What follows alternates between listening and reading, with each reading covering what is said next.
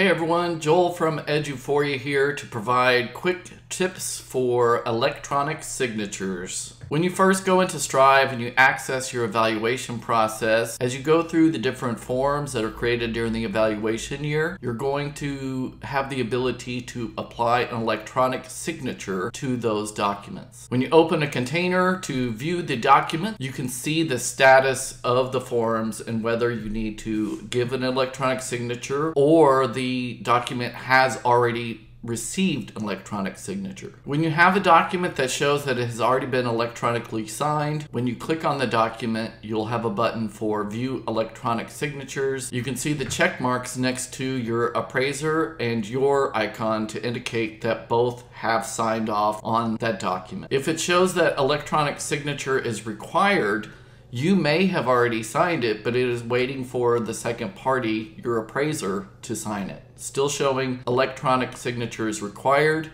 and then you have the button to electronically sign.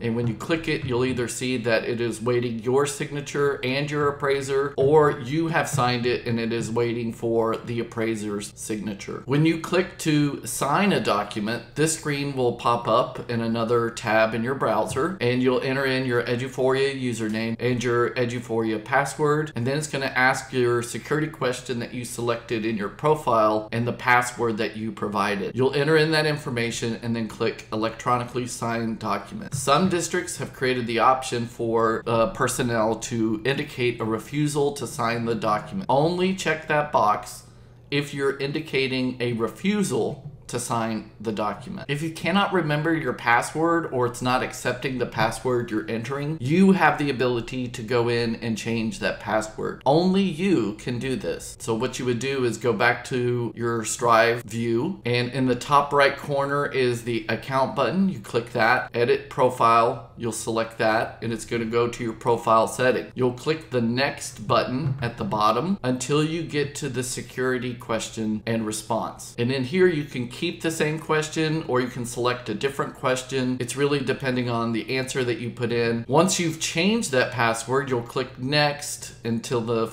screen that says save changes. Once you've saved changes, you can return to the document to enter in again your eduphoria username, your eduphoria password, and then to enter in that new password that you put in for your electronic signature. Then again, you'll click the electronically signed document and it will show that you have electronically signed. It's waiting for your appraiser to do their part to put in their signature.